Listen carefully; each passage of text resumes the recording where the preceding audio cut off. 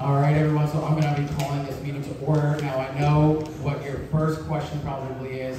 Emma, why do you look so horrible tonight? Well, the role of Emma Gonzalez tonight will be played by Jeremy Wilcox, because Emma is running late. She will get here eventually. Our two vice presidents couldn't make it, so go down the chain of command, and that puts me in charge of this meeting.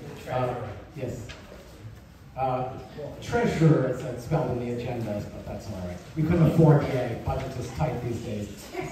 So yeah, thank you for everyone for coming out on a very lovely spring evening here in Tribeca. And of course, thank you to the Soho Photo Gallery and everyone involved for hosting us this evening. So first I'm going to introduce Bob Gelber, who has helped arrange this and many other meetings, and he will introduce our host who will be welcoming us to this venue. So, Bob?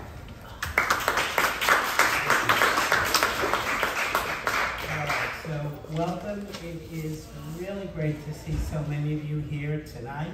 This is one of our highest numbers registered pre-COVID, which is terrific. So anyway, let us begin. So, Deborah Gilbert, currently Regional Director for American Photographic Artists New York Chapter, is an award-winning photographer whose work has appeared in the New York Times, Parade, and many other publications around the world. For over 20 years, she utilized art fairs to market her work. Before that, she was a photo editor at Image Bank and a clown with Ringling Brothers and Barnum and Bailey Circus. All jobs that are more alike than they are different. So you can imagine why I loved Debbie as soon as I met her. She began producing large-scale and small-scale charity events in high school, and since that time expanded into experiential marketing events and has produced over 1,200 events of every description for both nonprofit organizations and for companies. Her favorite side hustle is writing articles and cheeky episode recaps of British TV shows for PBS 13 WNET. She publishes the free photography e-newsletter Develop and is a member of Soho Photo Gallery, New York City's longest operating co-op photography gallery. You can follow her at Instagram, message her if you'd like a free subscription to Develop, where she is an erratic poster. Poster, it said poster. Yes. Right, yes, whatever. It's been a long day. But before I bring Debbie up, I just want to thank Debbie so much because the connection was given to me to contact Debbie to get in here, and she welcomed us with open arms. For those of you, that 20 of us who were here at 4:30, she had two amazing photographers who gave us a run of all the different exhibits that are in this building, and they would love to do other programs with us in the future, or if you have clients that are interested in photography. So Debbie, thank you, and mic is yours.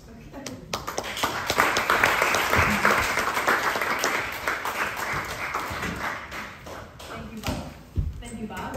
And welcome everyone to Soho Photo Gallery. And as you may have noticed, it's called Soho Photo Gallery, but it's not in Soho, it's in Tribeca.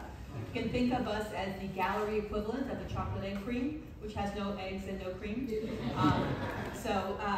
But you'll notice, if you go to any galleries around the city, you'll notice that we're very different. Walking through the doors of Soho Photo Gallery, it's like stepping back in time to pre-gentrified New York, when artists ran wild downtown, before it was taken over by all the Wall Street people. This is ungentrified. This looks just the way it looked when this gallery was put together back in the early 80s. And this, loft was built by the artists. It was not put in by contractors. You go into other galleries and you're just in a white box, sanitized for your protection. But this is a unique experience for your clients. And also, because it's a not-for-profit gallery, a co-op gallery, as Bob mentioned, the longest running co-op gallery in New York, it's an incubator for talent. And so your clients are getting to see the work of people who, it's fabulous work, but the commercial galleries wouldn't take a chance on it. So basically it's like you're going to the public theater and seeing someone's going to be a star on Broadway, you know, in 2 years, but you're seeing them first. And so that's one of the things that's very unique about the gallery. And we really want to work with you, and we can put together programs for your clients, for your tours that come through, whether it is having, you know, one of the photographers who's exhibiting give a talk to your people when they come through, and that's something you don't get in a commercial gallery.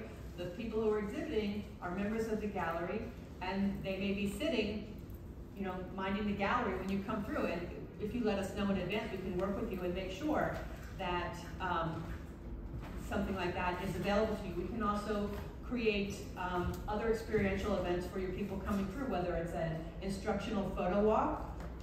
So your tours can learn a little bit about photography, even if it's about getting better pictures out of their iPhone, so they can get great pictures of their trips to take home. It's something that everyone who's traveling wants to get home and have really great pictures. So there's all kinds of things we can do, and we'd love to work with you. And because we are a not-for-profit gallery, we're like any other cultural institution post-COVID. You know, we're struggling a bit, and so we really, you know, it's great for you, and it's also helpful for us to bring new people into the gallery. And also, one thing that that Pat made mention of, she said, I forgot to tell them that when they bring people through, all of the work that's hanging in the gallery is for sale, and it's all affordable art. It's not, you know, this, you know, when you go into these big galleries, I'm dissing the big galleries, but you know, you go in and there's the snooty girl behind the desk who like looks you up and down and judges you like you don't belong there. We don't do that. We're friendly here. So we can give your tours an experience, a true New York experience when they come, especially your travelers who are coming from overseas. We can give them something really special. So I'm going to now hand over the mic to Tom O'Connor. Tom O'Connor is the president of the gallery, and I'm only a new member, so I was never here during an election, so I didn't get a chance to vote for him. But I would have voted for him if I was. And he's a fabulous photographer as well as a terrific president. And here's Tom. Thank you.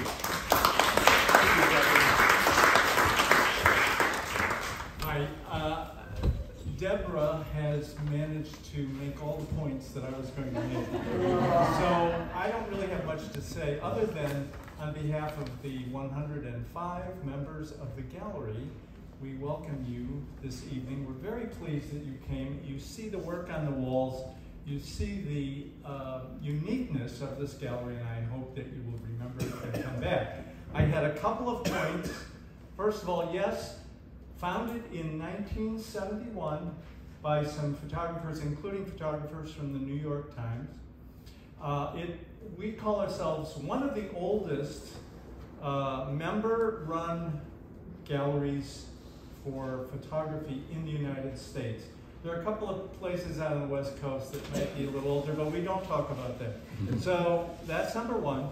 Number two, we have been in this space for 43 years. Wow. And when we, not me personally, I was a kid at that point. When the lease was signed on this space, it was a poultry warehouse, which meant that there were chickens and eggs. And the lease was signed, and volunteer members, probably about 60 members, spent 5 months coming in, cleaning it up, putting in walls, putting in 2 bays upstairs, the wonderful bathroom that you will see, the restroom that you will see if you haven't seen it already. The only other thing that you might have, 2 questions. What's with this diamond plate steel flooring? That was here when it was a poultry warehouse, and it was because they used forklift trucks to move things around, and they needed really solid floors so the trucks wouldn't fall through to the basement. That's why we have these floors. And I would say we're sentimental, but we're also, it would be a major investment to try to redo the floors, so we're fine with them. The only other thing I would say is, why is it Soho Photo when you're in Tribeca? The original Soho Photo was on Prince and West Broadway, which was in Soho. And as time went on, the gallery expanded. They needed a bigger space. For a while, we were on 13th Street, which was at the time didn't have its own little niche name, and it was just, it's the Village. So would it have been better to call us the Greenwich Village Photo Gallery? It didn't have the same pizzazz as Soho Photo Gallery, so we stuck with that. And as Debbie said, when you come in here, you are going to be greeted by a person who will like you and be warm to you and won't try to assess how much money you have to spend. So, and very likely when you come in, our host for the day will be someone who has work on the walls and can talk endlessly about their work and answer questions. So I'm glad you're here. This is a lovely evening. This is the largest crowd we've had in the gallery for some time too, because of COVID. I'm glad to see you all here. Thank you very much. And who gets the mic? Thank you. All right, thank you. One thing I do want to add is that I know we have a few people here who are new member applicants that we were going to interview after the meeting. So if that is you, please stick around. The meeting concludes, and board members here will meet you up here at the front. So I'm going to give the president's report presented by me instead of Emma. So one thing that Emma wanted to mention is their City Guide New York Dabbler Media does an annual Women in Tourism Awards. Last year, Emma was the recipient of that award. This year's winner is, I think it's here, Susan Birnbaum. So,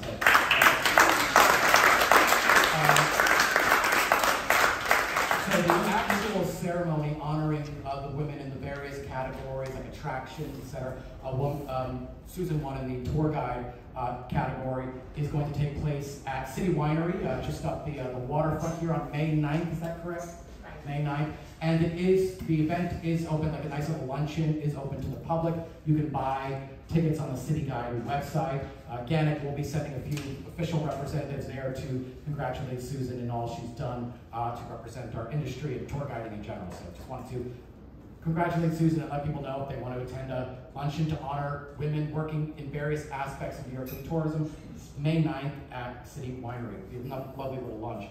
But one thing Emma also wanted me to mention was a few weeks ago, we sent out a survey to the members to kind of check your temperature, see how everything was kind of going, and learn how we can do better for you as an organization. So on behalf of the board, I do want to thank all the members who filled out that survey. It was actually quite a lot of responses, which was very good to see because, you know, this even predates COVID, but we always try to figure out what makes a guide join GANYC and what makes a guide not join GANYC.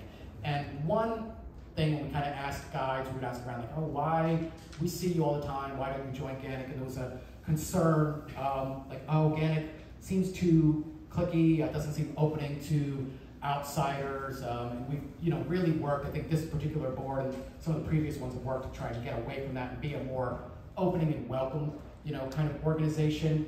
And, you know, one thing I will say though in that regard is, you know, sometimes when you see an organization like this that is volunteer run, and you say, like, I keep seeing the same dozen or so faces doing every way, and I don't like that. Like, there's an easy fix to that, folks. You can throw your hat into the ring and you know, become one of the people that you see doing things. We're always, obviously, any of the committees are always looking for, you know, new volunteers and things like that. But I do want to summarize a few things that we got from the survey because, you know, the results are obviously kind of interesting. So. The first question was, are you currently employed as a guide? Now, not all of our members are. Some are retired and still retain membership because they like the camaraderie or they might come back someday. But it was 74% still currently employed by a guide, but only 47% of members have guiding as their primary source of income. And then one of the questions was, what percentage of your income is generated by guiding? Half, literally half of that, the number one response, 40%, was 1 to 20%. So most of our members, it seems, are people who are very much part-time. Maybe that's the way they want to be, maybe they want to go more, and then about 10% was 20 to 40%, so half of our membership makes 40% or less their income from guiding. So we have a lot of part-timers here, and if you're looking to become a full-timer, obviously that's something we want to kind of help along. Age range, not surprisingly, the largest answer here was 61 to 70. This is an organization that skews older, and we've got some complaints that we want to make the organization younger. My personal guesstimate on that, as someone who is 43 years old and is among one of the younger members of the organization, is older people just have more free time. Younger people are juggling multiple jobs, families, children. We do have members who have children and families, and you don't see them here because they're doing family stuff. But we're always looking for more diversity, both in age and other things. So now, one of the questions was, key to us, what features of GANYC do you appreciate most and that keep you involved in the organization? Not surprising to us, fam tours was the #1 thing. It is the most popular benefit that we offer, followed by these meetings and the great opportunities and venues it provides, followed by various events that involve networking with other guides. And if you both these meetings and the fam tours, if any of you have been to a lot of these, you know that actually one of the best benefits is to network with your fellow guides. So in general, it seems networking is something that people are really looking to get out of the organization. So one of the other questions here was, what were things you could improve? One thing that wasn't a majority response, but did come up enough that I felt it was worth noting was a lot of multilingual guides who speak multiple languages, noted that this organization, for those of you who know the deep dive history of GANYC, when it was founded in the early 1970s, it was a multilingual guides organization that eventually evolved to include all types of tour guides. And that they felt that we needed to do a better job kind of representing guides who speak multiple languages. And that is something that we are definitely working on. GANYC used to have a fairly active multilingual guides committee, and we're looking to figure out a way to bring that more up. We are very much also looking for somebody to volunteer to chair such a subcommittee. But yeah, people looking at some of the things here, mostly a lot of kind of complaints. There was one person, apropos of filming this, someone who said, I think some of the technical quality of some of the videos you shoot and stuff like that could be better. And I won't disagree, but I would also add that everything we do is the nature of GANYC is, again, volunteer run.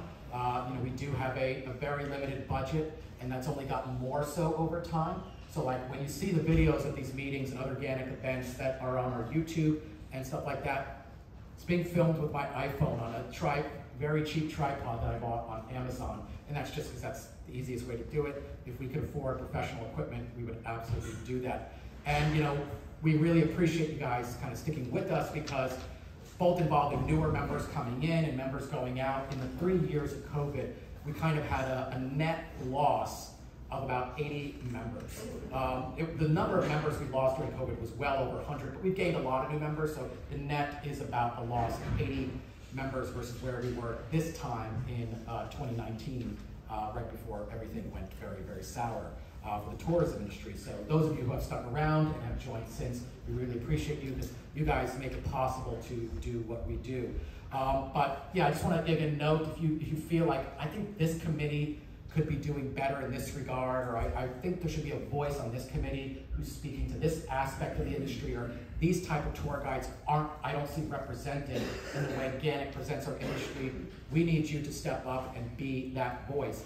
When I first joined GANYC was May of 2016, coming up on 5 years ago, and when I first joined, as someone who spends way too much time on social media, I thought GANYC social media could use somebody running it a little bit differently. And so I asked if I could be that person, and the rest is kind of history. So, if you think like I could do this better than the person who's doing it now, we will not be insulted. Please, step up. We are always happy for new blood. And I would also mention that this is an election year for GANYC. It's a little too early to be, talking about that stuff. But this fall we will have an election for the next executive board of GANYC. So again, the leadership is the people who step up. But yeah, thank you for filling out that survey. It does help us know kind of what's working and what's not, because can only speak for myself as someone who's on his 3rd term on the board.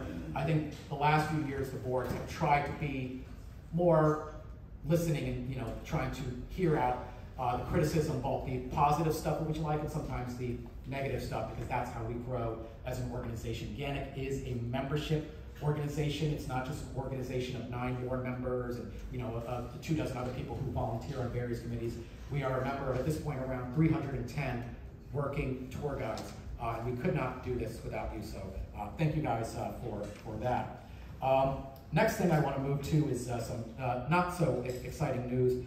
So many of you are familiar with longtime member Matthew Cummings, who's worked in guiding for a very long time, has been a member of various committees over the years.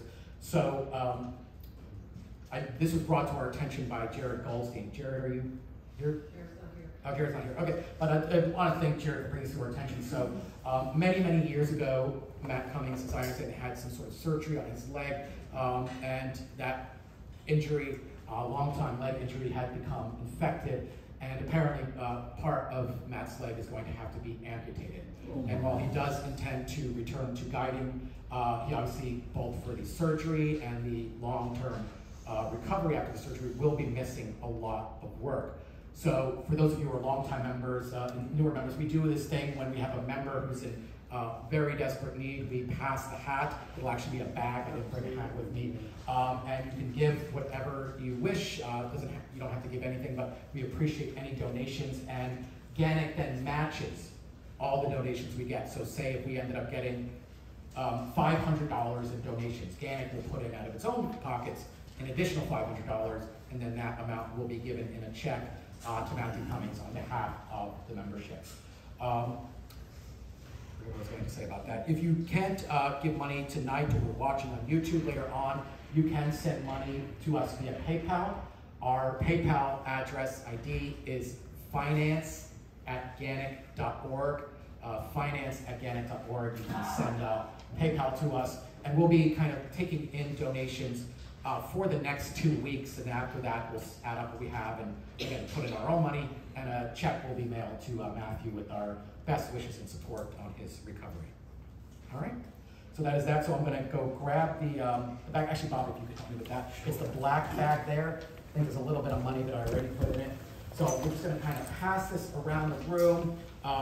You want to write a check, you can throw a check in there or cash, and when it's just kind of keep passing it back in the room. Let me just double check if there was anything else I wanted to talk about. Oh, the last thing actually I wanted to mention was we had last week, and I want to thank Ann McDermott, who's sitting there at the back of the room, our current membership chair. Prior to COVID, we tried to do 2 new member orientations a year. These were events, this idea first came from former membership chair Amada Anderson, where we would welcome newer members in, kind of help them understand what the various committees do, help them meet each other, help them network. And this obviously got kind of lost in the shuffle of COVID, but we had the first live one since COVID last week, and I want to thank all the members, newer members who showed up to that, as well as committee volunteers. We will be doing another one of those in the fall. We always are kind of looking to do that. And last thing I will mention is I do see Patrick Bringley there. So Patrick Bringley is obviously reveling in the glory of his new book about his days as a security guard working at the Met. And he will be signing copies of the book. If anyone brought their books with them following the meeting, when everybody's kind of chatting, if you want to go up, he will be happy to sign your copy. All right. So we're going to move on. So I'm going to, when Bob's done, I'll introduce him, and we'll be going to our guest speaker. But does anyone have any questions about anything while we're passing the bag? No? Okay. Always good when it's self-explanatory. So I'll go around the bag, and I will give this to Bob Gelber, who's going to introduce our lovely speaker for this evening. So thank you, everyone. Watch that.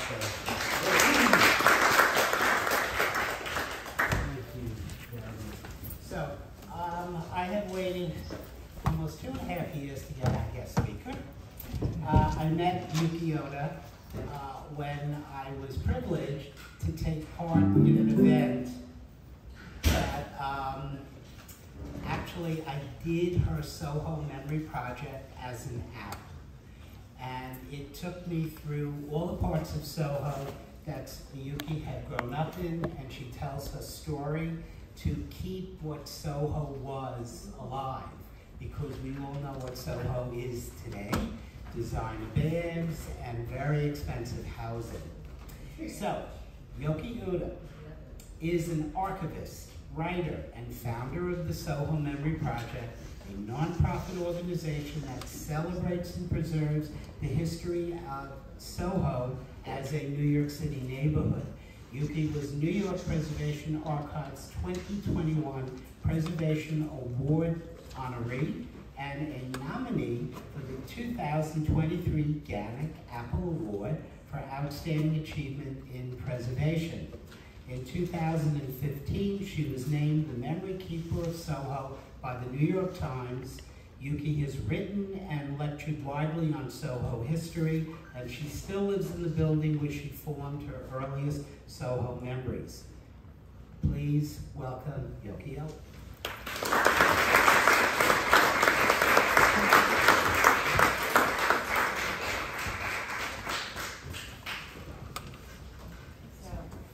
Give me a moment. Set up my technology.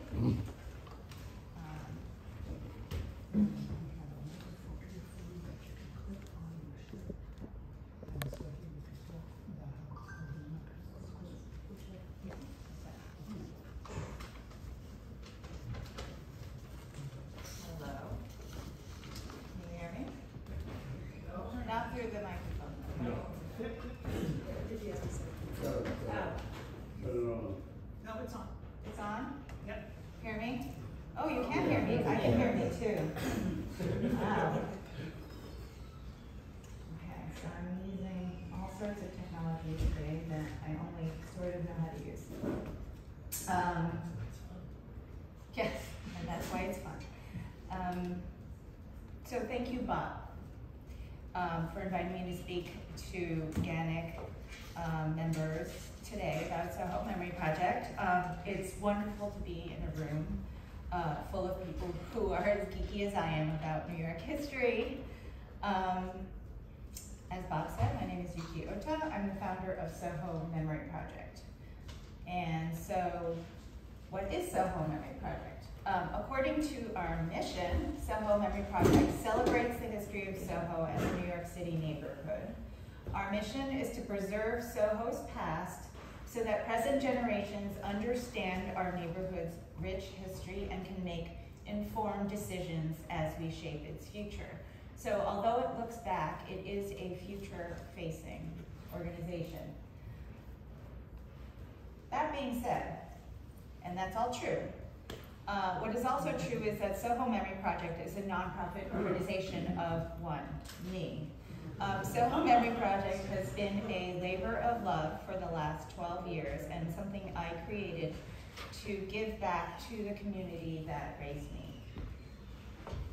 The inspiration for Soho Memory Project came to me when I was taking a class on archives for my degree in library science, and we were studying all of these archives that documented the history of great places and people and historical eras, and it was then I realized that there was no archive that documented the history of Soho. And it has a very interesting, rich history, and I thought such an archive should exist and that someone should do it. And then I realized that time was of the essence, and that the Soho stories that needed preserving would disappear with the people who lived them. And so that I couldn't sit around and wait for someone to come along, and that person had to be me. So that's me and my mother and my sister on Crosby Street, where we used to live. So I'm uniquely positioned to serve as Soho's memory keeper because as a child of Soho who still lives in the building where she grew up, I have a lifelong connection to those who were on the front lines of Soho's transformation from an all but abandoned manufacturing area to a thriving artist community at a time where the area's approximately 250 cast iron buildings were considered outmoded, and powerful forces felt the city should be better off with a highway or housing complex instead of the architectural treasures that still stand today. Soho Memory Project collects archival documents in many forms that tell the story of how Soho's magnificent built environment was preserved by this artist activists, making it the first instance of widespread adaptive reuse in New York City, and also in the formation of a tight-knit artist community that was formed along the way. And so again, what is Soho Memory Project? Soho Memory Project is a document archive, it's a website, a mobile museum, a community partner, a walking tour, and a digital archive.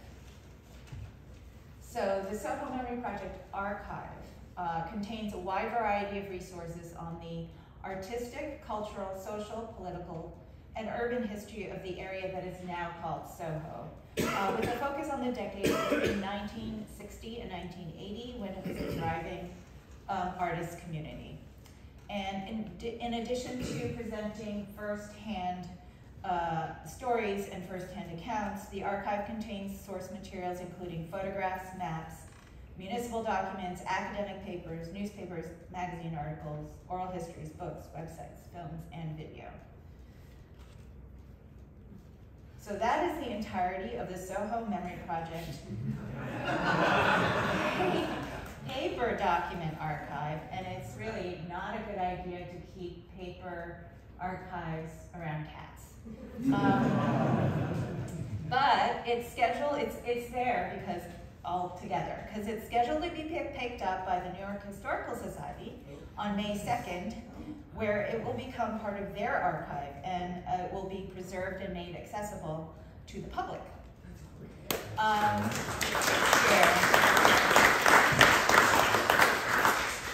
So when I began collecting these documents from the Soho old-timers, AKA the parents of the kids that I grew up with, I didn't know exactly where the documents would end up, but luckily New York Historical agreed to partner with me, and the papers will be kept safely long past my lifetime, which is very comforting to me. So what else is Soho Memory Project? It is a website, a resource for digital materials about Soho centered around firsthand accounts, or Soho stories, as I call them. And let's see if this tech works, and I can just show you the website itself. Yes. So Soho Memory Project website is designed to be a rabbit hole. So on the home page, you always get the latest story that I've written or interviewed. And if you go to that story, you can read the story on the left-hand side. And then on the right-hand side, there are related tags, in this case, related tags, places, people, all that are mentioned in the body of the story. So if you click on a related place, I'm going to click on food, which was a restaurant that was started by artists in Soho in 1972 or 1.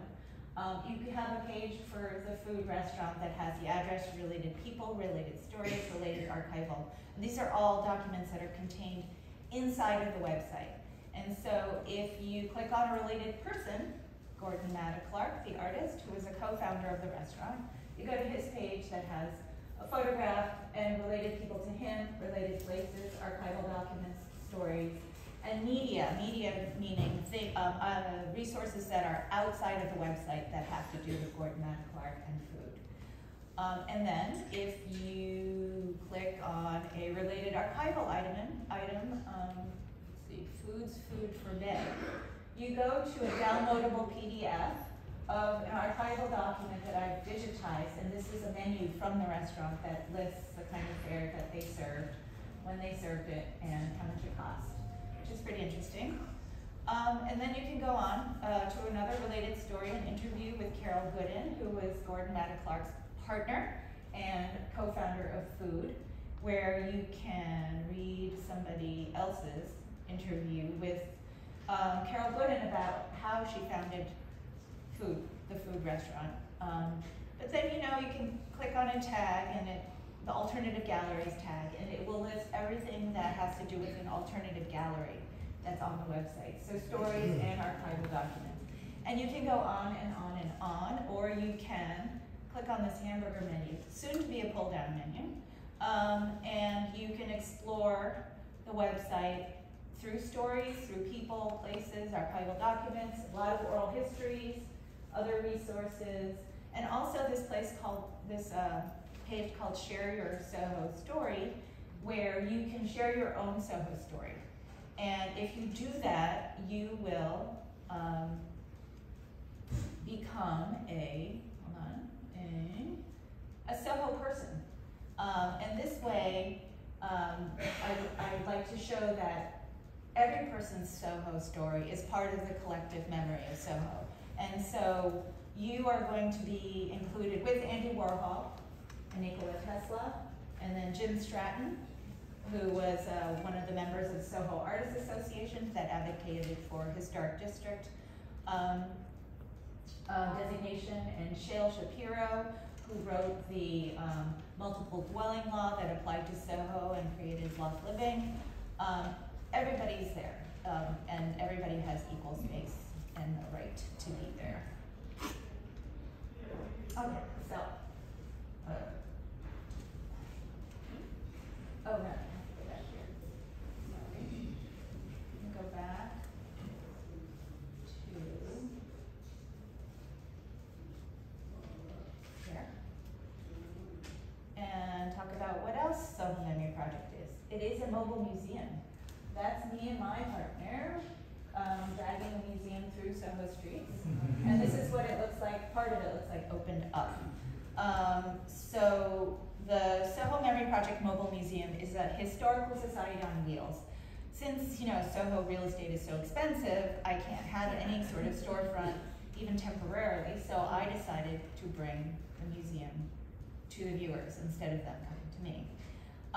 And it can navigate the streets and show a glimpse of its past.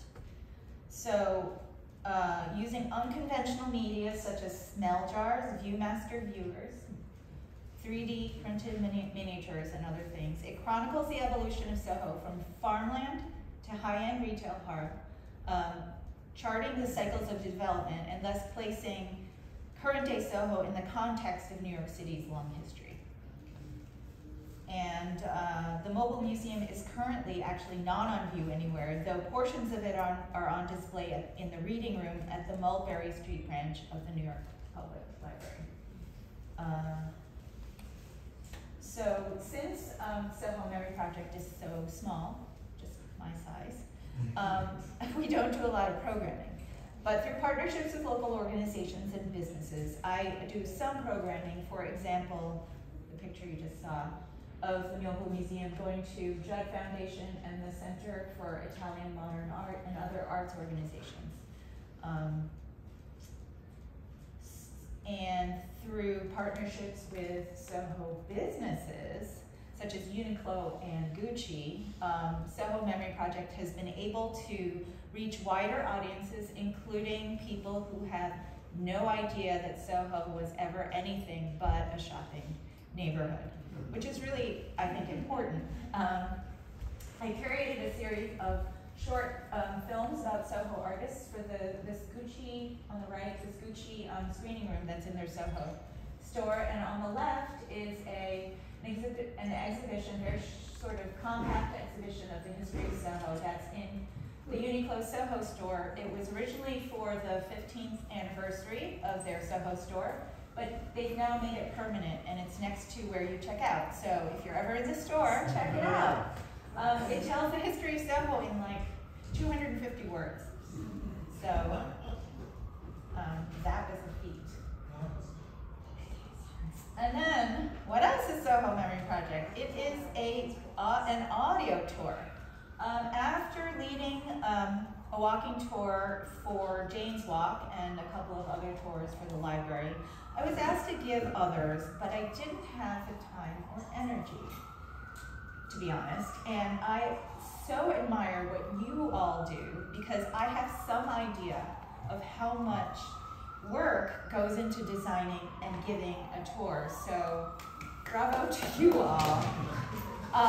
So instead of my continuing to give tours, I decided to do an audio tour. And I first did an audio tour for Detour, the San Francisco-based audio tour company, but they seem to have disappeared.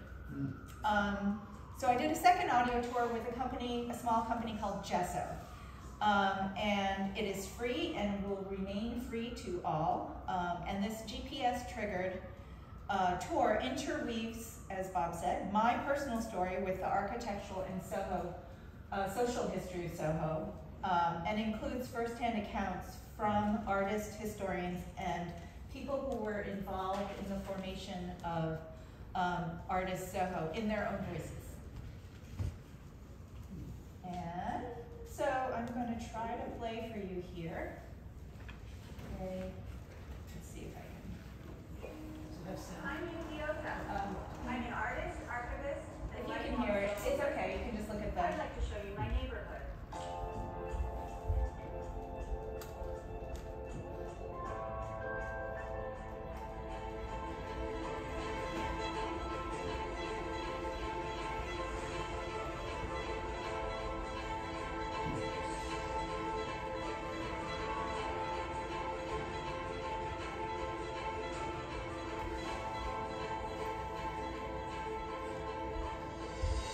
Grab your headphones and meet me on the corner of Broadway and House.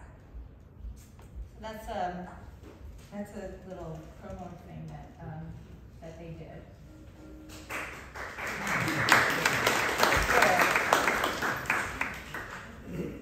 But what's really great about the Gesso tour is that you can also stream it from wherever you are. And that means that if you're in Tokyo or Los Angeles or wherever, Costa Rica, which is where I just was, you can still take a tour of Soho. And it's also made available this way for people who don't want to download an app onto their phone. There are many people who don't want to do that, and they can still take the tour by using Safari on their phone or, you know, whatever their browser of choice. So that's a little bit about what is included in the Soho Memory Project. And so what's next? I'm not 100% sure. But for the foreseeable future, I will be working behind the scenes on growing the digital archive component of the Soho Memory Project site, which is also slated to go to the New York Historical Society in a few years' time. And I'm also considering maybe doing a book. So that means I'll be less visible, but I will still be around. And I hope you will use Soho Memory Project as a resource for your research on New York City, and that you'll also keep in touch through Instagram or through subscribing to my newsletter, which you can subscribe through the website, and it goes out 4 times a year. So thank you for your attention. And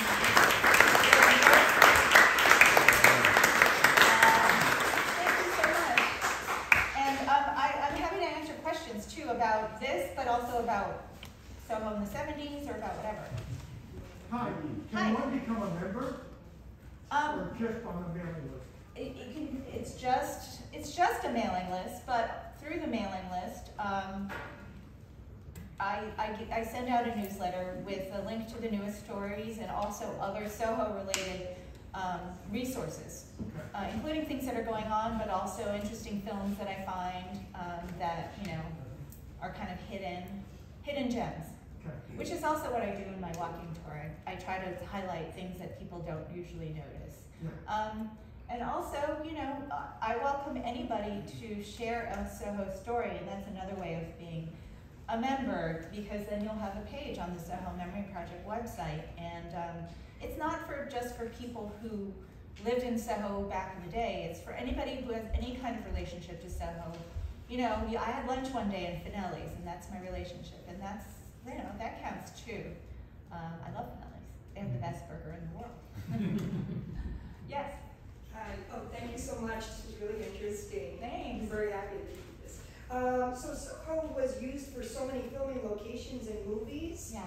Do you think on your website you could have like a link of movie locations? I mean, because of Ghost and well, yeah, so many movies. Yeah. Let's see. What I actually have, and maybe this. The search function does not. Let's see if I can. I have a. Yeah, of course. The search function is being worked on at the moment. But I wrote a story about a bunch of films that were filmed in Soho, and I show the locations where they are now, and I show clips from the films. So when the search function is working, you can just go, like search it on the website, and it'll come up. Oh, I'm sorry, I didn't see you. Yes. Hi. Is this more of like a content kind of thing, where you're providing content, or is there a way for people who are interested to get involved in something related to the Soho Memory Project? Right now, it is mostly content, but I'm hoping that it is also participatory content in the ways that I talked about.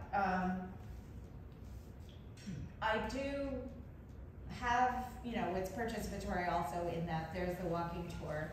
And I do plan to have some sort of programming.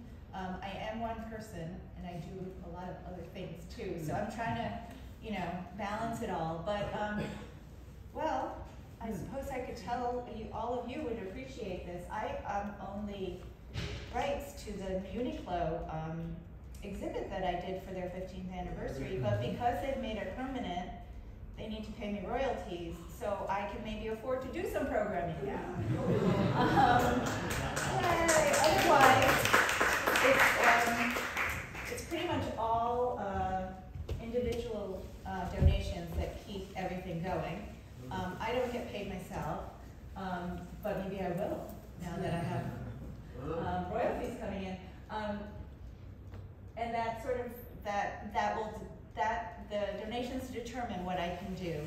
But I've had so many great partners in Soho, and there have been so many people who are enthusiastic and interested in how Soho has evolved and how the traces of it remain today, that there's a lot of opportunity to do things. Yes, in the back. So my father went to high school in Soho at St. Al's. Oh. St. Al's class of 46.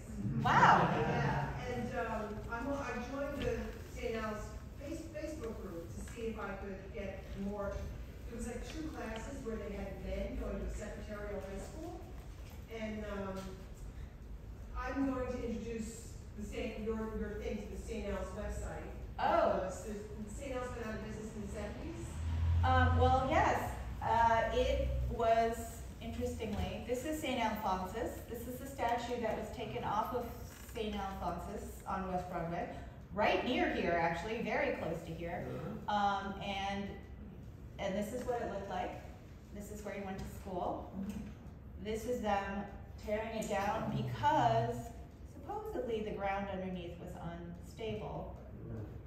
But here is what, and these are people protesting. Here's what's there now. It's the Soho Grand Hotel. There you go. So that was in my lifetime, and it wasn't demolished until 1980. So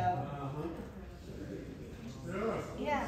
So please do share it, and tell them about the story about them. Yes.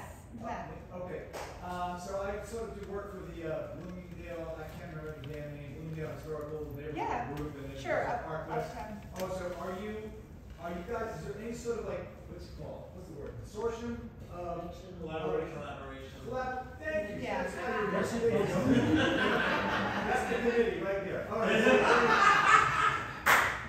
Is there a, what do you say, collaboration between these groups? Because in terms of preservation, yeah. I know that we wouldn't have, you know, look, you gotta, let's just say it. There's a bunch of like senior citizens who say, I remember when things were, you know, like, in a sense, right? I was there, right? So, the thing is, it is important to keep a record and all that. And it's great that, you know, I have programs from the Riverside Riviera Theater, the Japanese Gardens, which is like gone since 1941. But the point is that is there a group that like will oversee all of this so that we do have a bigger voice? People that do give, that do care, you know? Well, it's interesting that you bring that up. Yeah. I applied for a grant which I did not get, which proposed a New York Memory Project that would link together all of the groups. There you go. I'm sort of glad I didn't get it because it's a lot of work to do that, but I think that if a group of people would, you know, it would require more than one person. But I think that that's the way, you know, I wanted to be the New York Memory Project, which is just a collection of places that make up New York City. So that will be something that we can all do in the future.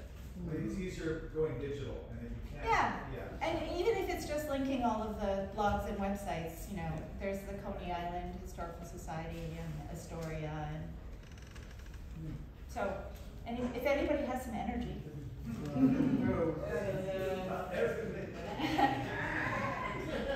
I just had a question for the guides. Yeah. Do you make reference to events forthcoming? You say you have a newsletter, right? I have a newsletter. So you make announcements? I So make that we all know all what's going on. announcements through newsletter and through Instagram or Facebook or, well, I'm no longer on Twitter, but I may come back again depending on what happens.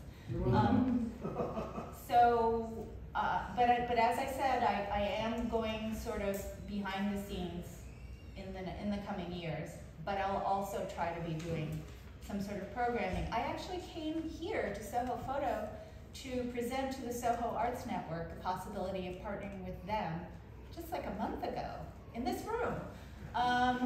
And so, you know, if they have opportunities where they can do like a group, you know, like a history walk that hits all of their organizations or something, you know, that might be something we could do. But nothing that's scheduled yet. So you have to subscribe to the newsletter. Yes? Hi. Less a question and just an appreciation to be back down in this neighborhood again. It was actually living in Soho. I moved in the 80s. That set me on this path. And I do remember very distinctly walking to some deli that actually had decent bagels somewhere down here then. And there weren't many of them. On a Sunday, nobody was on the street yet. The shopping hadn't really kicked in yet. And I saw these beautiful buildings. And all I could think of was, I gotta tell people about this. That's what started me as a tour guide. Yeah, well, And you mentioned Crosby Street. Yeah. I have one little story. It's not a great one about Crosby. Please don't be insulted. I think you'll understand it. Funny, if you can't bring it to mind right away, Crosby Street was unique. It was the last street to really gentrify in the Soho neighborhood because it was the back of the buildings facing Broadway and the buildings facing Lafayette. It always seemed to be the last one to get its trash picked up. If you were homeless, you could usually find a safe, untrafficked space to hide in. That was Crosby. And I remember spotting some property available and saying to my father-in-law at the time, you spot me $50,000, I'm going to guarantee you a tremendous turnover. You could see it coming. And he said, who would want to live in downtown Manhattan? What a stupid idea. He almost was ready to cancel the wedding. Given that my ex-wife has all of what I've collected over the years, he probably should have done that. But it's great to kind of do a memory lane with you down here. Thank you. That's great, and this is actually what Crosby Street looked like after I moved out. It's even worse. It's too clean. So yes, it was different. But however, thanks to the landmarks protection, and unfortunately landmarks is sort of losing its grip right now, but it did, the law did protect the buildings of Soho, and they're still standing today. Yukie, Yes. but the Landmarks Commission had a lot to do with this, no? They maintain Soho as it is today. Oh yes, no, what I'm saying right now, if there are a few, there are a few protections that maybe were not approved, but back then, the Landmarks Preservation Commission designated Soho as a historic district, and therefore it could never be torn down to make the freeway that Robert Moses wanted to make, and to make the housing project that the City Club wanted to make. Because cast iron architecture was thought of as just passé, not worth saving, but to each his own. But the artists got together and got their important friends in the city and at the Whitney and at MoMA to talk about how important artists were to the economy of the city, and that was partially why the buildings are here today. So it is a story of activism as much as just a story of art. Anything else?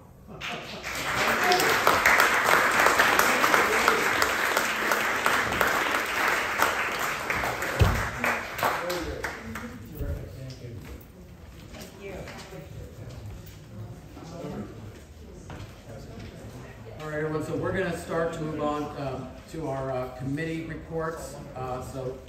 We'll get set up for that in a minute. So first up on our committee report is going to be the awards committee, which the report will be done by new chair, Sarah. Come on up, Sarah.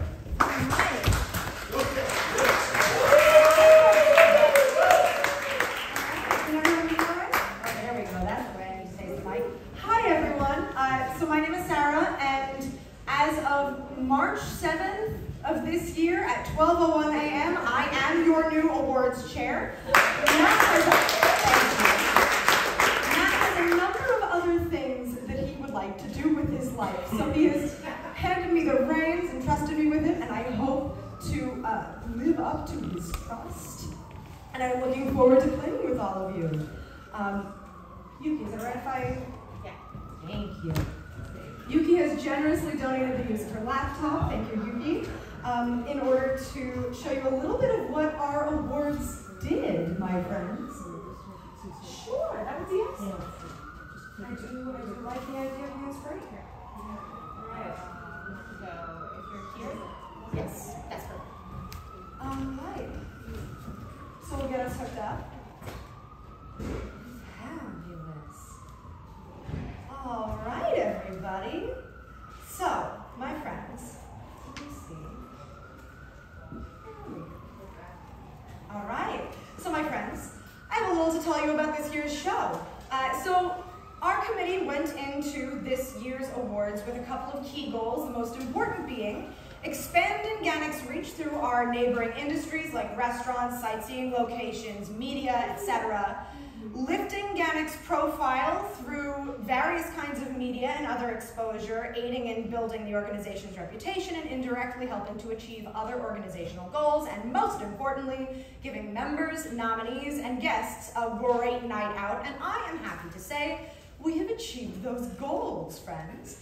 So, this year's ceremony and pre-show reception were both held on March 9th at 6th? I know how dates work. At Merkin Hall in Kaufman Music Center in Lincoln Square, and our food and beverage vendors included Azalea, Sojourn Social, Bronx Beer Hall, A True Love of Wine and Spirits, Kristen's Tours, Alshem Sweets and Pastries, Mediterranean Foods, and Mike's Italian Deli on Arthur Avenue. And the brilliant Amy Chorowski and her team provided catering services, returning to the production team as they had in past years. We loved working with all of them, and in particular, and I'm very proud of this, Merkin Hall is really excited at the possibility of having us back. And knowing how attendees really loved the venue, we are very excited about it. This year's ceremony and everything had 180 people in attendance, 72 of whom purchased their tickets. The rest were comped as nominees and as honored guests in order to get people's eyes on this and all sorts of things like that. And overall, the feeling in the room was one of warmth and excitement, and the running theme in their feedback was one of feeling seen. Multiple people spoke about how their work usually doesn't garner this kind of praise and attention in their field, since many honored at the Apple Awards don't usually have awards galas in their industries or work in fields that usually don't receive outside recognition. Take a look at our Lifetime Achievement nominee, the Queen of Burlesque. So if the awards is about taking a night to honor the people who make our city special and our jobs more fun, and giving them the credit they deserve, we definitely fulfilled on that promise. Most gratifying to me, and it is a little cut off here, but I will be reading it aloud, we've also received some feedback from members who were previously skeptical about the event who have changed their minds after attending this ceremony. And my favorite feedback we received, this is a direct quote, "This was the first awards I attended. Now I get it." Now, as far as media impact goes, Channel 7 Eyewitness News sent a videographer to capture parts of our ceremony for a later broadcast on that night's 11 o'clock news. Thank you to President Emma for helping to coordinate that. And from WBAI, presenter and radio host John McDonough invited Matt Baker onto his show to promote the awards, and since then, he's made a whole host of posts about it, opening us up to all of his channels. GANYC social channels on Facebook and Instagram also saw a growth of engagement as a result of the Apple Awards.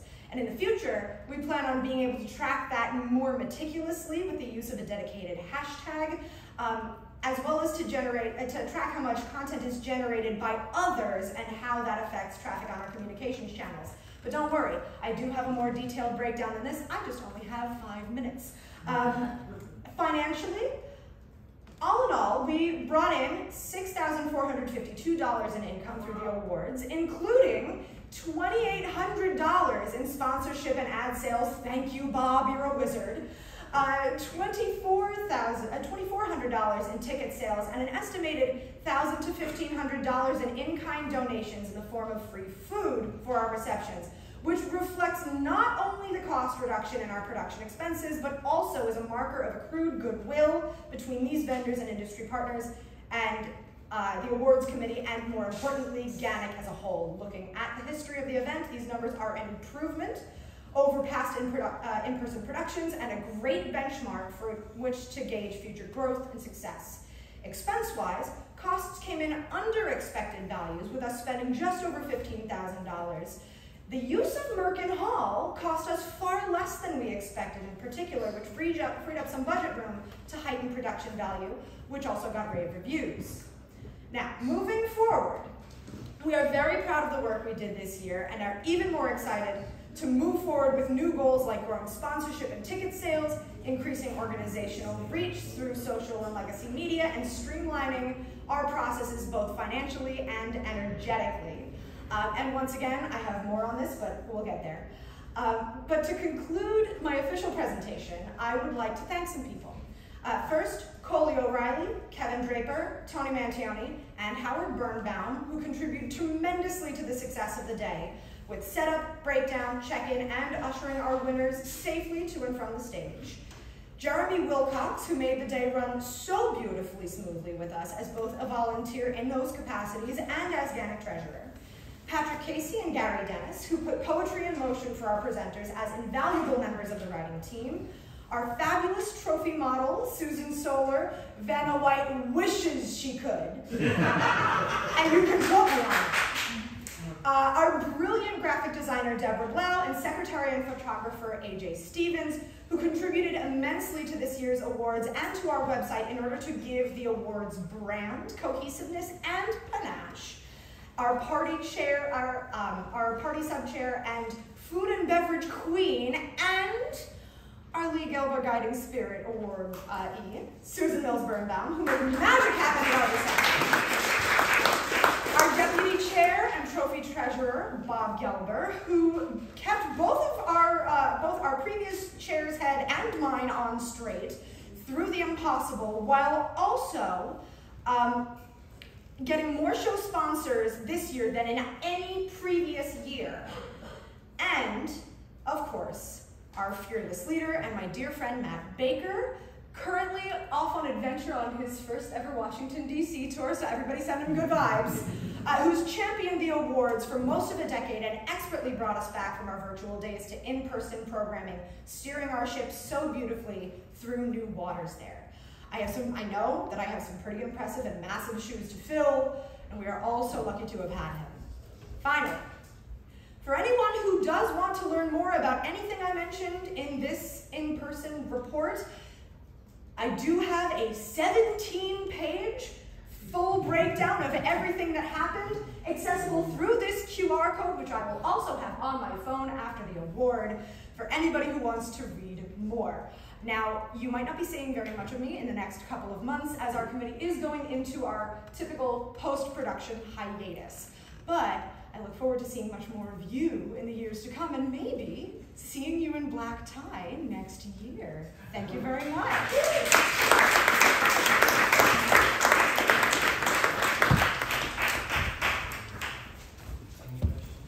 Oh yeah, that is a great point. Does anybody have any questions? I am here for that. All right, thank you very much. One thing I will mention, for those of you who did not attend the awards, some of you may have read those, the awards are always filmed, and you can find the full video of the ceremony on our YouTube channel, website, etc. So if you want to, or even if you attended and you want to rewatch a section, you can do that. It's always recorded. I would add, actually, that was a wonderful benefit of Merkin Hall, was they had their own in-house videographer, which meant that we didn't have to hire an outside one, which was one less thing for the committee to do. When anytime you can get built-in kind of stuff like that, it's really great. So our next committee up is going to be the Education Committee, led by Chair Nina Mendez.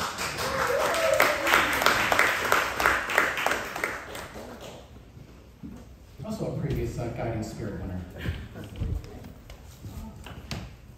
Hi, it's always nice to be in person. And I just want to say the education, we call ourselves the core, because we really, Bob Gelber, Jeremy Wilcox, John Semlak, who's back there, Lisa Puccio, Minishar, myself, Susan Birnbaum, and Eileen Rourke, newbie, coming on. So we're like, it's sort of like an executive board of education, because so many FAM tours happen all through the year. We do like 52 a year. So, and it's all because of volunteers and all kinds of exciting things. So we just want to congrats, all the Apple Award winners who've shared their knowledge with us with FAM tours and professional development programs. You've probably heard this before, but our guiding spirit, Susan Birnbaum, has done so many programs on the Bronx and introduced us to Wave Hill and the Bronx Brewery. And so I learned all about Arthur Avenue from her. So give her nods up for guiding spirit. Also, Carl Raymond, I don't know if he's here, but he did a wonderful, he introduced us to the Merchant's House. We did a whole tour of the Merchant's House way back. Some of you may remember that. And also Megan Marad did a PDP, helped do a PDP on social media, and she won for social media, Carl Raymond for his podcast. And Debbie Applegate, who's not a member, was a guest speaker and also did a FAM tour before a meeting. So really happy that they won awards, got recognition. And I didn't write this down, but Lori Lewis was nominated, and she, she wrote a book, and she's a GANYC member, so I figured I'd give her a little plug. And congrats to Patrick Bringley, who is sitting in the back right there, who gave 3 wonderful tours of the Metropolitan Museum of Art this summer before his book came out. Now his book has come out. I've been reading it, really very moving personal memoir of the Metropolitan Museum of Art. So, boy, I mean, I'm going to sign his, he's going to sign mine with book. Yeah, but really, thanks. What? And he's here to sign books. And he's here, and so stand up, Patrick, since you're here. And, yeah, let's do it. Of course, Bob Gelber for tonight's meeting space guest speaker, Yukie Ohta. He's on 4 committees. Yeah, they say 80%, like 20% of the people do 80% of the work. He's an example of that. again, thank you to March's events. I'm going to mention these people again because they should be applauded. And if you want to know anything about horses, Robin Garr loves horses. She did a stakes day at thoroughbred racing at Aqueduct Racetrack. Women's History Tour of the United Nations, Bob Gelber organized. Also New York Botanical Garden Orchid Show, Susan Birnbaum organized. And the Triangle Shirtwaist Fire Memorial Tour. This is a tradition started by the late Lee Gelber, and it's been carried on by Kevin Fitzpatrick did one year, but Robin Garr has been we passed the torch to Robin Garr. She does a wonderful job of that, and whoever wants to do it, it doesn't belong to one person, but she does a great job, and she did it on March 25th. April upcoming events, Small is Beautiful, Industry Relations Education, Bob Gelber, Harvey Davidson led a team, and they're bringing all kinds of exciting things to GANYC, and we're happy to join them. And April 20th, the one and only, stand up, Andrea, so happy to have you.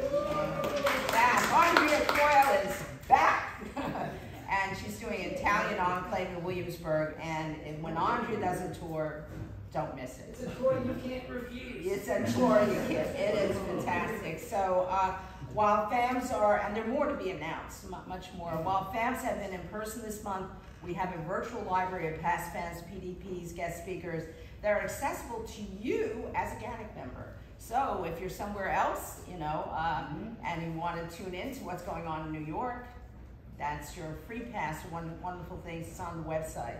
And if you want to do a FAM tour, we have a link that will really take you through all the steps. If you have any questions, of course, you can ask one of the many Education Corps members. But the proposal link is on our website. Also, you have an idea for a guest speaker, you get to introduce them. So we work with you. So if you go someplace, And we meet the third Wednesday of the month. Sometimes it's the third week, sometimes it's the third day. And we meet on Zoom right now. We're thinking of in-person meetings. And the next meeting, as far as I know, according to my calculations, is April 19th at 6 p.m. So let's give a hand for all the core members who work on the committee. Thank you.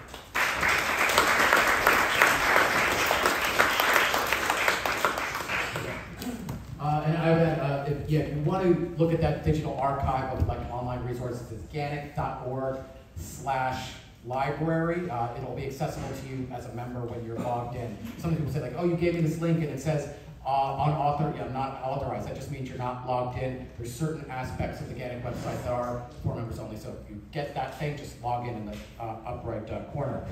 So our next committee up is going to be Government Relations, which will be read by Chair Patrick Casey over here. Welcome.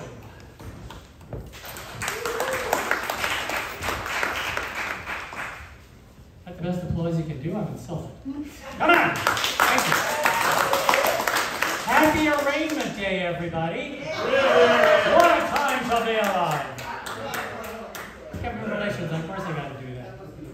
Okay, so there has been for far too long no initiative out of Gail Brewer's office about the reintroduction of 289A. So, the Government Relations Committee found the opportunity to stir the pot just a little bit. It's a very famous constituent in Gail Brewer's district. You may have heard of him. His name is Gerald Nadler. Oh. Yes, we know, federal, but hang on. Leonel Hamanaka was able to corner him at an open house function and was then able to start pummeling his office with emails and was able to get us a meeting, which happened on Monday via Zoom with his constituent coordinator. This gave us the opportunity to pitch to Mr. Nadler how he should maybe have a word with his local council member, Ms. Brewer, about a concern he should have as a resident of that New York City district and the safety of tour buses operating without guides. Really, that's tragic. That's far too dangerous. And I know we had some positive feedback from that coordinator. She actually was rather complimentary about our approach. Some said, well, wait, no, feds can't influence local matters? Well, if you saw the papers this weekend, every federal elected representative of the city of New York leaned on Governor Hochul's office to expand renewable energies throughout the state. So the feds can influence the state. All we did was ask the feds to influence the city. So we've started that dialogue. We've been told not much will happen until after the holidays, but they're going to happen. And we have an entree into Mr. Nadler's office. What is commendable is that I've done Destination Capitol Hill for 5 years, and I've only gotten into Nadler's office once. Lionel got us this group in within a week to discuss 289A. So that's worthy of applause and our thanks. Now, we got Jerry Nadler, this is federal. What else should we be addressing? The Statue of Liberty and the nonsense going on there. You guys cannot work effectively on Liberty Island nor Ellis Island. Now that is because of redistricting out of Nadler's purview, but his office, as a result of our bringing it up, has offered to extend congressional congeniality and an introduction to Daniel Goldman's office, our freshman representative, and you may remember him from the impeachment hearings, ace prosecutor. So we're going to be able to have an inroad in dealing with that, a new way of perhaps leaning into a National Park Service. She was encouraging that we pursue it because as the new kid on the block, Goldman is going to be looking for spheres of influence. Why not the National Park Service when an iconic American symbol is right there in the harbor? So positive feedback on that meeting, and we'll get back to, I hope, with some new information maybe by our next meeting. We'll see how it works out. We do know that the council is going to be a little freaky as we get closer and closer to Election Day. Because of that aforementioned redistricting, some of our council members are running for their seats again, which is completely insane, and don't get me started on that. And in other news, yes, we will be sending again this year another delegation of GANYC members. It'll be Matt Baker this year, and where is she? Where is Miss Garrett? There you are. We'll be going to Washington, advocating for talking points for favorable legislation in the travel industry. This is an annual event. The U.S. Travel Association organizes it. This will be, I think, our 6th year of participation. First time I'm not going this year, but I know our folks are going to do a wonderful job out there. So until next time, vote early, vote often, and keep in touch with your congressman.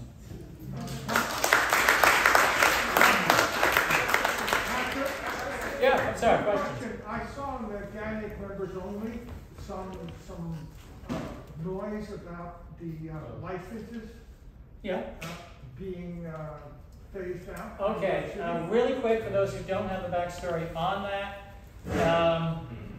It was a lot of smoke and mirrors on the part of the Adams administration to portray themselves as being more small business friendly. And they wanted to strike out small business licenses that they deemed cumbersome, difficult, archaic, antiquated. And ours was on that list.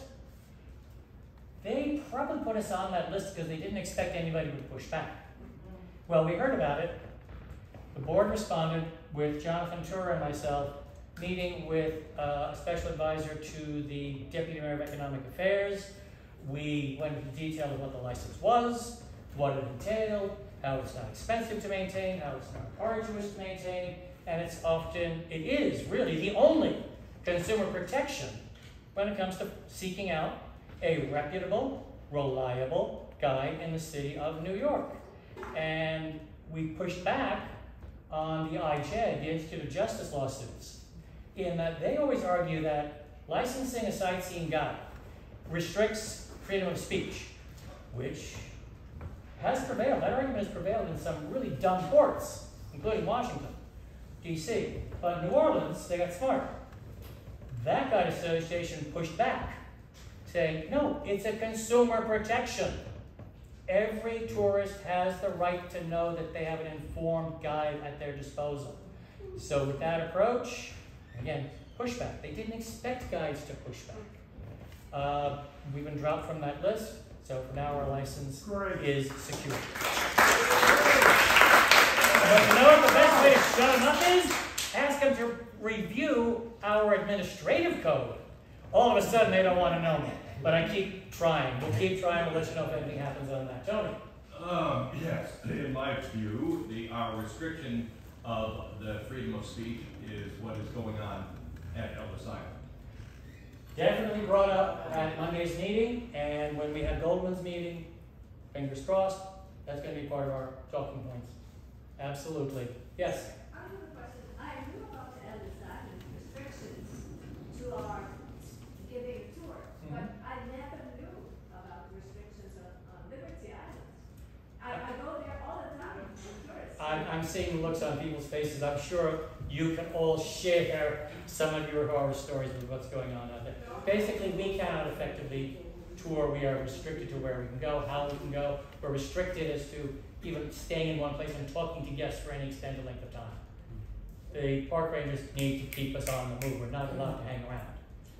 Gary? I was going to say, put your license away, and they don't know who you are.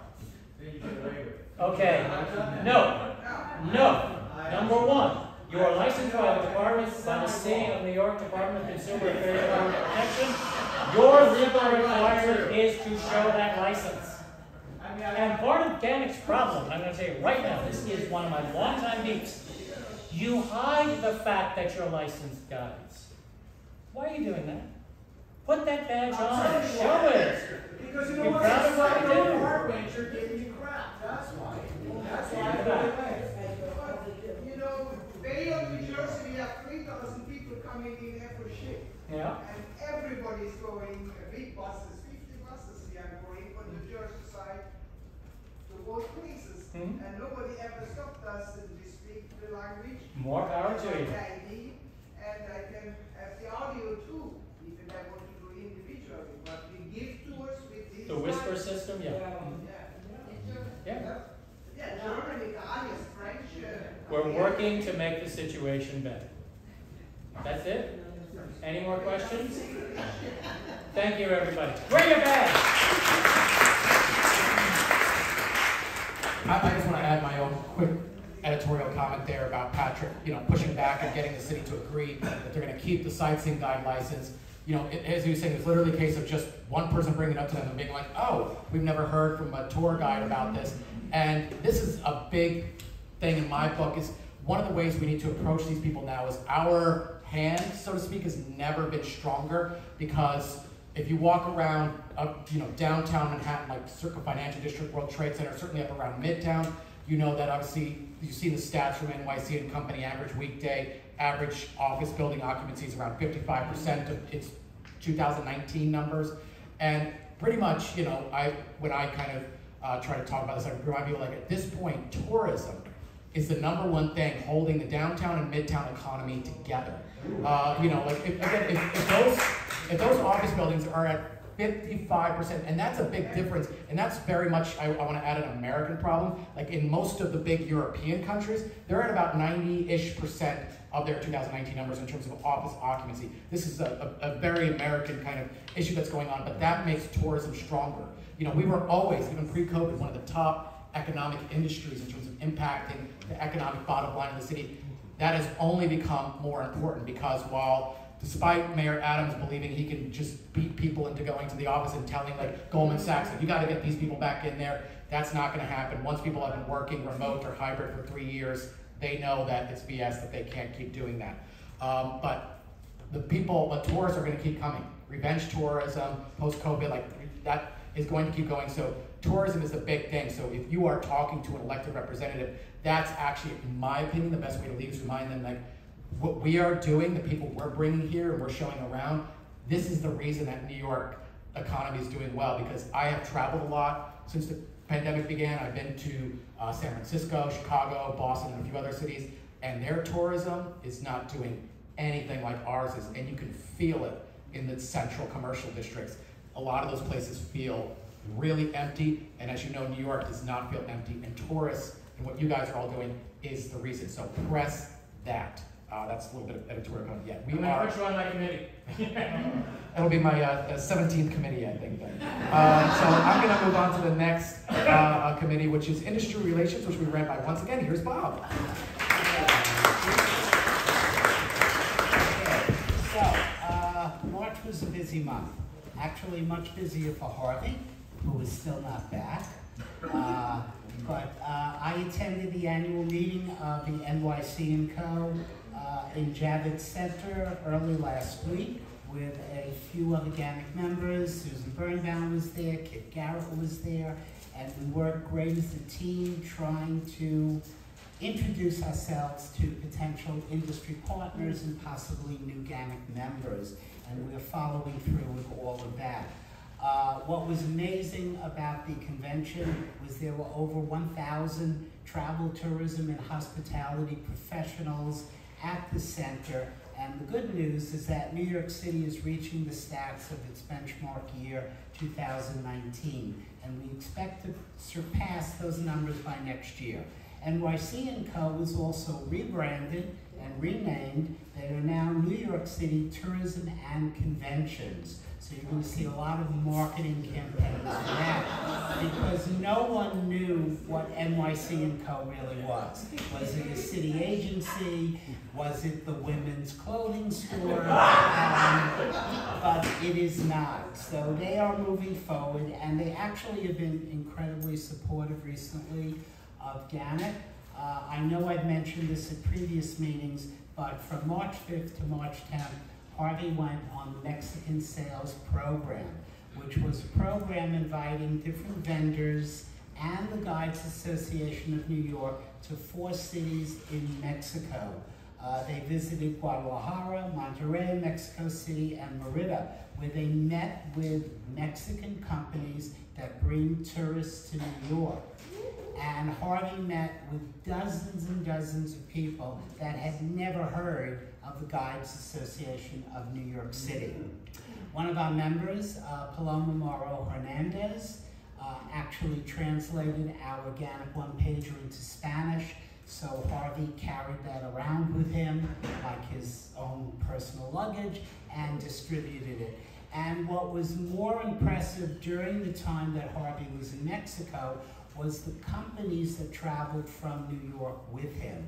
And he got to really talk up GANYC, and he has made inroads, because since he got back a couple of weeks ago, I had been CC'd on probably about 100 emails. It was so nice to meet you in Guadalajara, and when can we have lunch, and when can you become an industry partner of GANYC? So Harvey is always out there representing us. And also the main thing about that, and why I say NYC & Co. is now very supportive, that every group that went paid $6,000 for the privilege of being a part of the Mexican Sales Program. We were given a scholarship we did not pay, which was wonderful. So we're really happy about that. Harvey's report, which is very extensive, and I am not reading it tonight. We will be here through the first Seder. Will be posted on the GANYC website. You will be able to find it. I'm not sure where it will be, but Jeremy knows. Documents, sounds good. Now, also, I just want to announce again our upcoming meeting venues. Again, thank you, Deborah Gilbert, and everyone at the Soho Photo Gallery.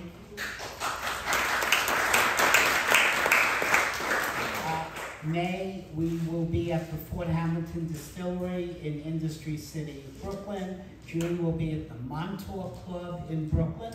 July, we will be at the Museum of the City of New York. August, we are working on. September, we will return to the Theater Center for our annual general meeting. And October, we're working on, but I don't see them. I think they left a little earlier. I was very fortunate tonight. I had invited 2 people who were going to be our November speakers. Liz Hartman is an author, and Michael Horowitz is a photographer, and for years they worked on a book, Sacred Spaces in Manhattan, Churches and Synagogues in this borough.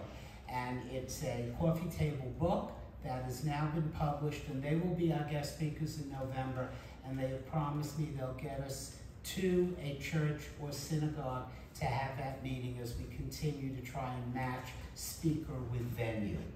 And additionally, I just want to mention, because it's getting very close to it, we are still looking for a GANYC member who has a luggage and can travel to represent the association at the New York State Travel Industry Association Conference, which is taking place April 19th through the 21st in Oswego, New York.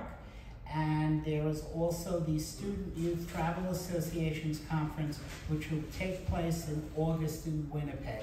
I may actually go on that unless there's someone who wants to go to Canada instead of me. So we try to connect, and that's it for this month.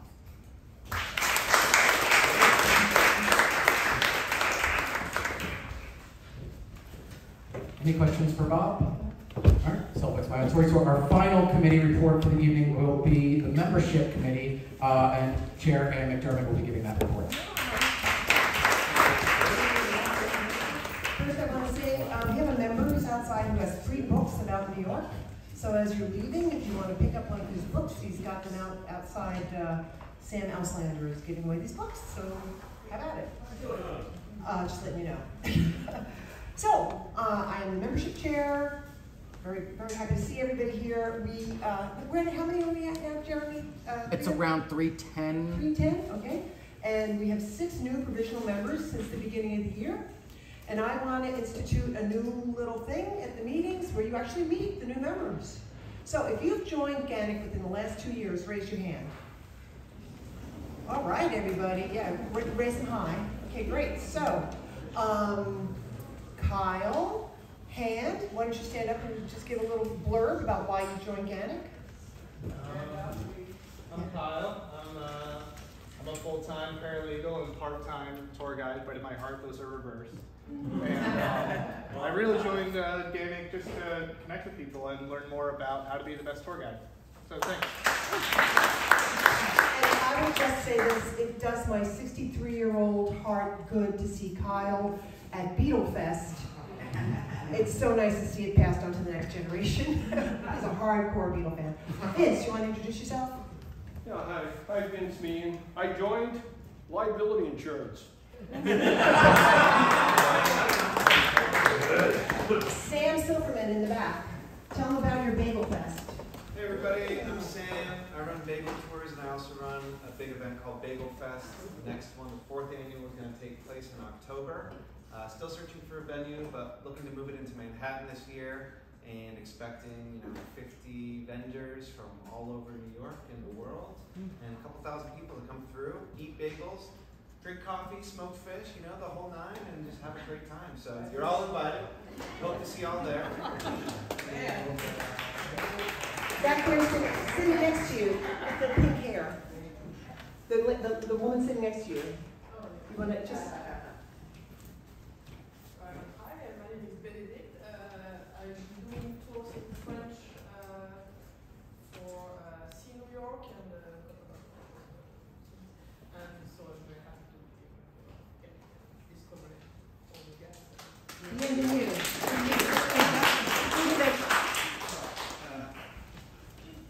Adam, some of you know me. As a big bus 8 years ago, I fell into tour guiding, and it's the most fun job I ever had. I was originally a systems tech in a trading floor on Wall Street, and had a tech business in the World Trade Center. I mean, wasn't there that day, it was the 90s.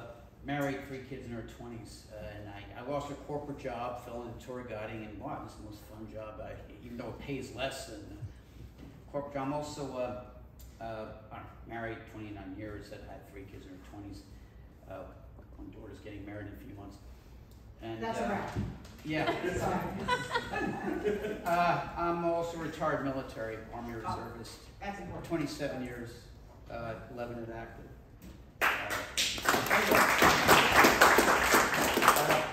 Spent 6 years away from home since September 11th. I know some people didn't make it that day too. So I give my wife more credit. She's home with the kids. I'm off looking like a hero. Men have it easy.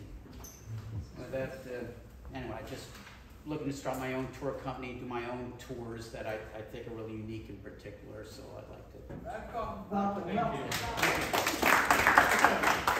Who did I miss? Patrick. Patrick. Sure, yeah, I talked to many of you a couple months ago. I was a speaker, I probably said enough then. I worked for 10 years as a guard at the Met, and I'm doing these tours at the Met. I just had this book come out called All the Beauty in the World. If you're interested in the book too, even if you didn't bring it, I brought cards that I can sign that you can put it in. Yeah, exactly. But thanks very much. I gave fam tours to some of you too. It's been great. So we're going to be doing a couple of interviews after this meeting with some new potential members, so you'll meet us somewhere. The board will meet you somewhere. Just look for me. And what else did I want to say? Oh, thank you so much for your beautiful thing you're doing for Soho. I have been involved in preservation for like a couple of years, and I know how Soho's been embattled, and it just does my heart good because it's one of my favorite neighborhoods. And as I said, my father went to high school there. St. Al's, class of 46. So that's it. And that's it, Jeremy.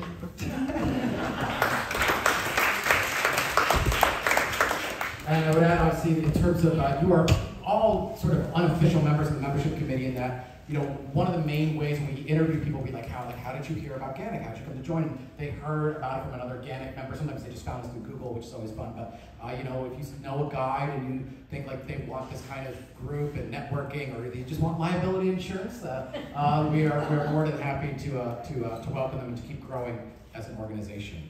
So that is it for committee chairs. Is there any new business? Suit cats in the back. I see your hand.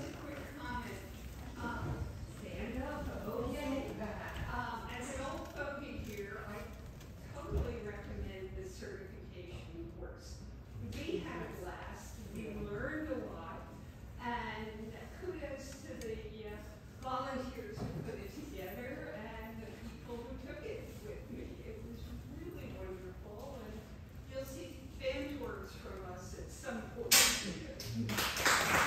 Yeah, thank you to all of you for taking around the certification course. We've been trying to do this in the winter months, obviously when people are working less. So the most recent course wrapped up right around the same time as the awards.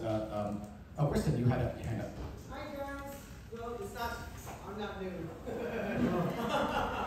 But throw my hat in the ring for the multilingual committee. How many of you all speak different languages? Yeah, raise it. Come on. Yeah, who is a multilingual guy? That's actually curious to see a show of hands. If you can give tours in multiple languages. All right. So my name is Kristen Singleton, Ferrari. Maybe Ferrari for just a short amount of time more. But I'm English and Italian speaking tour guide here with the association. I've been a tour guide. Last month was 13 years. So fortunately, I've fly crazy. But I know that the multilingual guides kind of committee, I was very involved maybe about 6 or 7 years ago, and I realized that it's a hard thing for a lot of us to speak other languages. Some of the regulations, how we get paid, what we're getting paid, you know, where we're going. A lot of us do on the road tours, etc. And I just would like to help from my experience. As a tour guide, I do tours in 26 cities now. And for New York City, covering the 5 boroughs, if that's what you need, then we can help. German, you know, Italian, French, Spanish, Portuguese, all the languages that I know we're all on tour buses speaking. Y'all can contact me at Kristen's Tours, and I gave wine to the yeah, you did. To the GANYC Awards, so I'm a wino. I own a wine store, yeah. I own a wine store in Brooklyn, and you know, anything that y'all need to come for, I'd like to start committing getting itself moving again. All right, thank you. We will be in touch. All right, so we can have just one more quick question. AJ, do you have something you want to add? Motion to adjourn. Is there a second on that motion? There's a second. All in favor? Yes. Okay. The meeting is adjourned. Thank you all so much for coming out. Those of you who are going to be interviewing, meet right up here. Thank you.